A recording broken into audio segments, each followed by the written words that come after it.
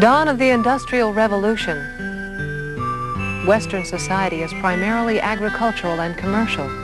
The concentration of carbon dioxide in the atmosphere is 270 parts per million. And then, factories spring up across the countryside and industrial towns grow around them.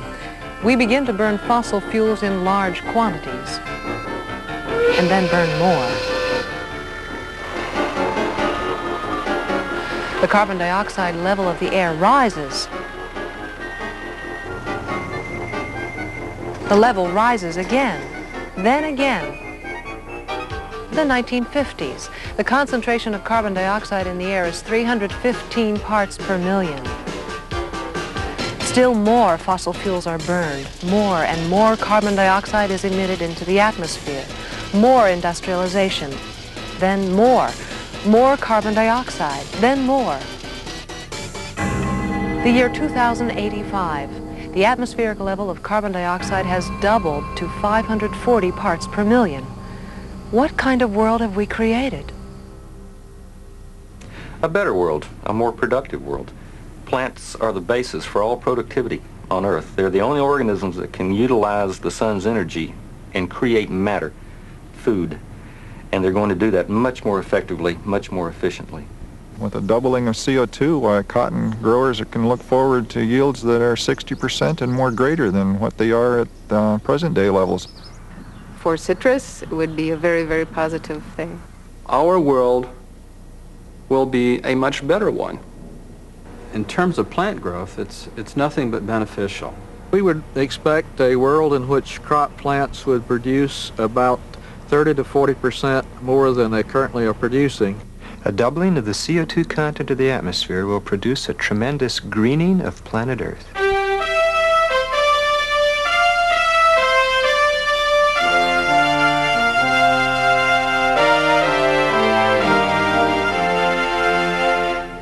Carbon dioxide is the major building block of life. Plants extract it from the atmosphere during photosynthesis and transform it into the food we need to survive. As a byproduct of this process, oxygen is released. Throughout the history of life on Earth, there has generally been much more CO2 in the atmosphere than there is today.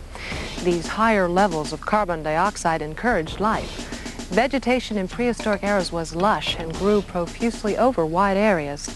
As this vegetation died and decayed, much of its trapped carbon was transformed into the coal, oil, and natural gas the world depends on today. The carbon dioxide that was in the atmosphere is now being returned to it by the burning of fossil fuels, a natural byproduct of man's industrial evolution. And as more and more scientists are confirming, our world is deficient in carbon dioxide, and a doubling of atmospheric CO2 is very beneficial. We are investigating the effects of elevated levels of atmospheric carbon dioxide on plants using controlled environment chambers wherein we can control CO2 levels very precisely.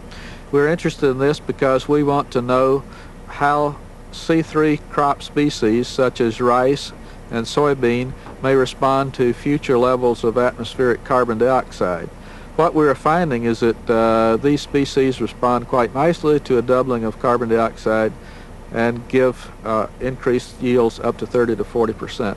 Most of the temperate plants grown in the United States, the temperate cool season cereals, soybean, peanut, are plants that respond to carbon dioxide. The temperate plants will respond with about a 35% increase in growth and yield in response to a doubling of CO2. We've done a simulation of a doubling of CO2 effect on soybean dry matter accumulation and seed yield. And I have an example of that with this simulation. This shows the 330 part per million CO2 dry matter. This shows a doubling of CO2 at 660 part per million. If I run another example here of just the seed weight,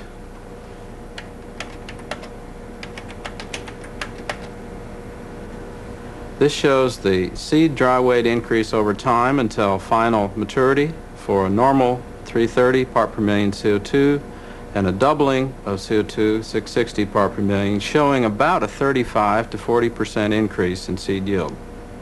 With our work with soybeans, we have found that soybean responds favorably to elevated CO2 concentration. The net benefit in grain yield is similar to that for what we're seeing for rice. Well, with rice, elevated CO2 levels stimulate growth, and ultimately this translates into increased grain yield. We're getting typically anywhere from 30 to 40% increases in grain yield. We get increased carbon uptake through photosynthesis. We get a decline in carbon loss during nighttime respiration. We also get a decline in total water use, and all this translates into an increase in grain yield, which is the usable portion of the plant with rice. We grew a wheat crop, 2 varieties of wheat, across the CO2 gradient from well below what it was in pre-industrial times up to what it is now. And we found that both of those varieties increased their yield by a factor of 3. Earlier, we did an experiment with oats, and at the time we took the oats out, then we did measure the biomass, the total increase in stem and leaf weight and so on. And it was on the same order of increase as we found with the wheat. Elevated CO2 levels have greatly increased the growth of our cotton crops. We found that enriching the crop to about 550 parts per million, which is 200 parts per million above our control plots, that the growth has increased by about 40% or more. A world in which the CO2 concentration is doubled is one in which the plants will enjoy it a lot more. They have been, in effect, eating the CO2 out of the air for a long time, and they're rather starved for CO2. So the plants are really going to like this high CO2 world that we're going into now. The increase in atmospheric CO2 is a benefit that will occur around the globe regardless of where you're located. There'll always be some benefit for somebody, for everybody perhaps.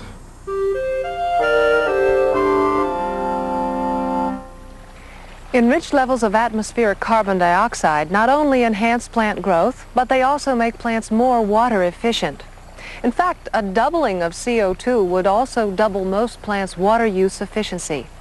Plants exposed to higher levels of CO2 do not open the stomates, or pores in the leaves, as widely as when there is less CO2 in the air, and the smaller the openings, the less water is lost by evaporation into the atmosphere. But what does this imply? The idea of increased water use efficiency for citrus is very positive, and it's a good sign for areas such as Florida, which are facing severe reductions in the water use for agricultural purposes, even at present.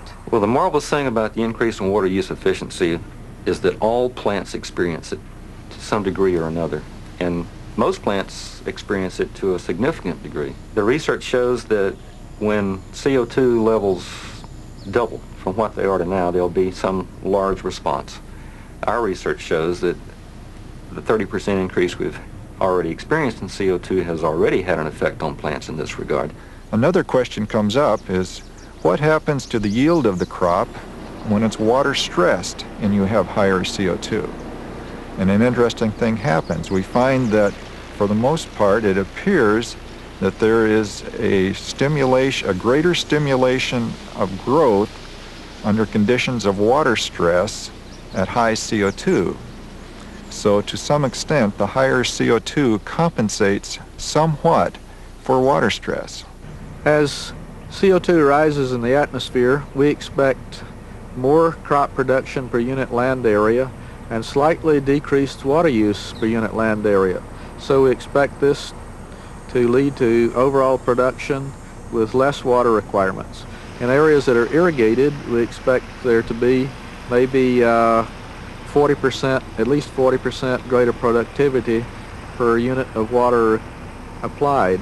And this could lead to either greater areas being irrigated, but more likely to a very nice increase in crop yield with no further inputs into the agricultural system. As the efficiency with which plants utilize water increases in the years ahead as the CO2 content rises, plants will obviously be able to grow and survive in areas where they currently cannot because of a lack of water. That means that you should see a tremendous redistribution of plants on the face of the earth. In very general terms, you should see a real greening of the desert. You should see grasses and small shrubs moving out onto areas where they could not live and survive and reproduce before. Then there should also be a tendency for bushes and shrubs to grow where only grasses have grown in the past. And of course, forests should greatly expand their ranges.